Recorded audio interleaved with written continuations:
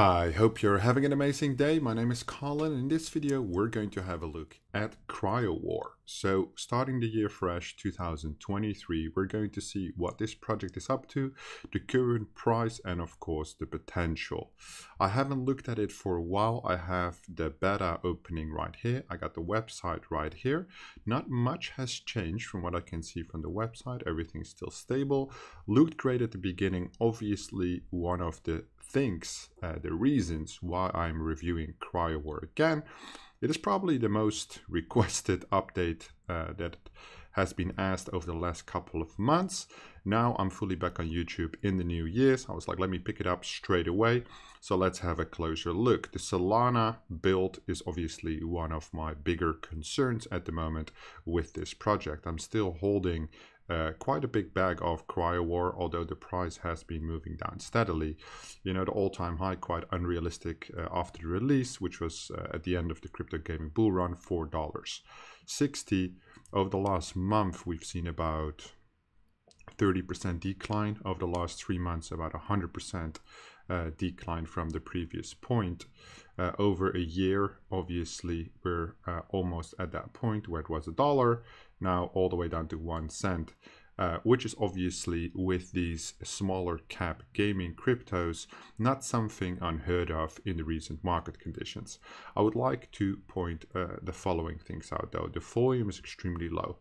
So when we go to the markets, you can see KuCoin is the only centralized exchange that they have, apart from Gate and Bybit, but the volumes are quite a lot lower there. So the main volume is definitely coming from KuCoin and then Gate, where Bybit has almost, with Maxi, no added value. Radium as the DAX, also quite low value, but Radium as itself has been having quite low value.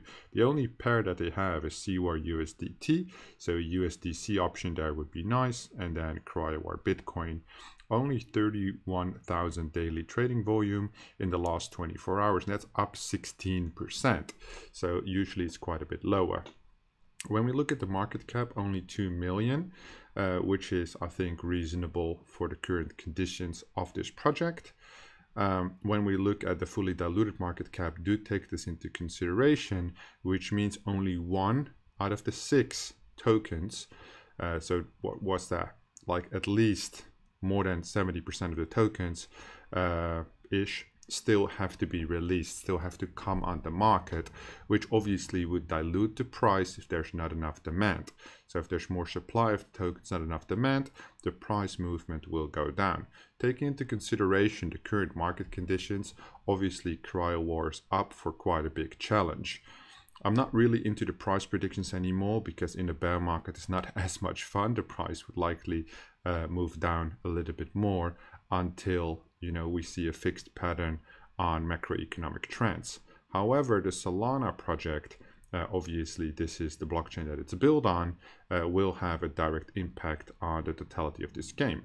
We've seen major Solana projects being bridged to Polygon, from you know, NFT collections to recently also opportunities being offered to games. In the last 3 months, you know, with the whole FTX FUD, we definitely saw a steady decline in Solana, which has been continuing after it obviously reached a ridiculous point of about $260-ish on the all-time high, now all the way down to $13. Solana always looked like an interesting project. Definitely closer at least being to fully diluted. 5 billion valuation still, so it's still a major player, number 14, where Cryowar is number 4,000.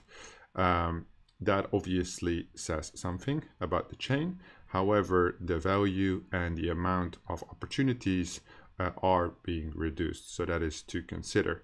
When we look at the open beta, which is now closed, which is also one of my questions why they closed it so early. Probably they had enough feedback. It does look really good. You know, one thing to consider with these crypto games is that a lot of these games are being built and don't really have any gameplay yet. You know, building a good game takes time. This is obviously an arena battler, which is I'm not sure how long it takes to develop such a game. I mean, it looks good, looks playable, but I also can imagine that for a closed world arena battler, it doesn't take that much time to develop. It's more into the gameplay, building up that marketing, that audience to get things going. One thing that I do like about Cryowar is that it's not heavy play to earn focused, right? It's a mobile game that is heavily focused on, you know, the skill based arena fights. As you can see here, I'm just talking over the video because there's only sound in this video, but it does give you a good understanding of what it is that you need to do. You know, dodge the enemies, kill the enemies one by one, and then get it going. Would I play this myself? Obviously not. I don't play any of the games that I invest in. I did get a key as an investor to participate. Cryowar reached out to me if I would like to play it. I told them thanks for the key, but I'm not really interested in playing these games. I'll just look at other people playing it. Don't really need a look and feel for it. I'm already invested. I've already locked my tokens in the staking pool, but it does look good. So I'm happy to see small improvements were made from the alpha. It does look a little bit smoother, but other than that, you know, it's still the same principle, which I liked. The game is simple. I can actually see somebody playing this for like 2 minutes on their phone. You don't have to spend hours on this, which I think for the adoption component of a mobile game is very important. Some of these games that we see in crypto gaming require you to spend, you know, half an hour, hours, sometimes even days, you know, full-blown MMORPGs, and that's definitely a different approach, which might also work really well. You know, there's some of these games that are really interesting. I liked Cryowar from the start based on the simplicity and the artwork. So the game itself might not be tremendously overwhelming in terms of, you know, the graphics or whatever, but I do like the menu options that they include, making that a little bit more flashy. So this is just the overall look of the beta, and when I say the intro, I mean this part where basically you select your characters. It's clean, it looks professional, that's what I like. In terms of the website, as I said, not much has been updated, still the same. When we go to the Discord, there is still activity, although it's not that significant, right? About every week, every 2 weeks during the November-December period, there is an announcement. So it was released, the open beta, on iOS and Android. Before then, you needed a key to be able to play the beta. It didn't run for that long, which surprised me. I assumed they had quite a decent plan on what they wanted to obtain from this beta period, but I would have assumed it would last longer. One thing that I do like about this project overall is that they continuously show the, well, improvements, I would say gameplay, how other people play the game, and the ease of use to understand actually what they're doing. You know, the language is quite straight. There's not that much FUD in the Discord. They've cut it up quite well. If you would go down here somewhere, there's a token chat, right? Where there's information on the staking, the circulating supply, etc., the general tokenomics, and there's a token discussion right here. This is what I was looking for, right? So here you will see the general people talking about, you know, why is the price dumping? How does this work? All these things. Overall, I mean, it's your normal talk that you see in any Discord these days. What I think is most important here is that, from my point of view in general, you know, the investment that I made into this project, as most tokens are down 99% of your investment, as we can expect in the bear market, there's no reason to get out of this. I wouldn't even want to get out of it. I'm happy with the APR that they're offering on the tokens, right, which is quite an important element here. And I'm also interested to see the continuous development. So one thing which is an interesting indicator is that they only had 210 views in the last 2 weeks. That's not too great, but this video is definitely also not really optimized to get views. So if you search Cryowar, you know I'm in my own browser, but I assume that I'm still the #1 ranked individual there. This is from 9 months ago, 8 months ago. There's not that many people. Oh well, here's Solana Gaming. So this one is quite good. 2 weeks ago, actually playing it and showing their opinion 11 months ago. You know, that's a long time ago. This is one of the shorts. So there's not a lot of coverage. However, at the same time, in a bear market, do you really need that much coverage? As long as you have a strong community, and that's one of the things that I'm seeing in Discord. You know, there's chats going on and everything, but it's not really that active or focused on the game. There's a lot of GIFs, there's a lot of memes. What's up? How's it going? You know, like your standard, and that's unfortunate, right? If it would be a little bit more focused on the game, the progression, people playing, maybe tournaments. They closed the beta, so that's not really an option. I'm not sure if there's still actually people playing that had a key to get into the closed beta before. But I would say an ongoing flow of users experimenting, giving feedback is probably one of the most important mechanics for such a game in the current stage and market conditions. I think overall getting the feedback from the users for a game is one of the most important elements, and that would be, in my opinion, an ongoing process until the game is released.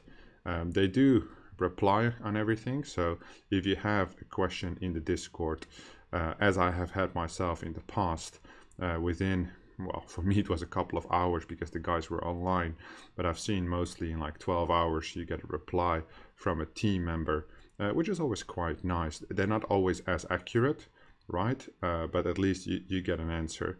So about 19,000 people in the Discord, most of them obviously not actively participating on the game.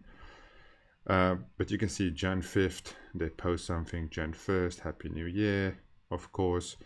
And developing this game, it takes time, but it would be nice to see what is going on, let's say in the next 3 to 6 months. I wouldn't push any pressure on these type of games in the foreseeable future, right? Give them the time to make a proper game, build up their user base, but the community management is definitely a thing they need to improve to ensure that they get the feedback required in order to build this game into the next level. But so far, for what I'm seeing from the game, the arena, it looks really nice, it looks really good, and I would definitely be following it. You know, I'm not following it on a daily basis, maybe once a week, once every 2 weeks. I check out what's going on in the community. I check out what's going on with the project in general in terms of the progression. But one of the most interesting things is obviously the choice for Solana, which now, I don't want to say some of these games regret, because you never know. Solana might make a huge comeback, but it is obviously involved in a lot of FUD right now, and we have to see how that goes. So yes, I'm still holding on to my Cryowar bag. I'm still bullish on this project in the long term. As I said, I liked it from the start. I don't see any reason to dislike it right now. I don't really follow the price movement because there's nothing much to look at, but I have high hopes for this when it comes to the simplicity, which was one of my foundational elements, of course, to get started with this project, to be interested in it. So I hope you have a little update on Cryowar. You can always check it out yourself. As always, do your own research.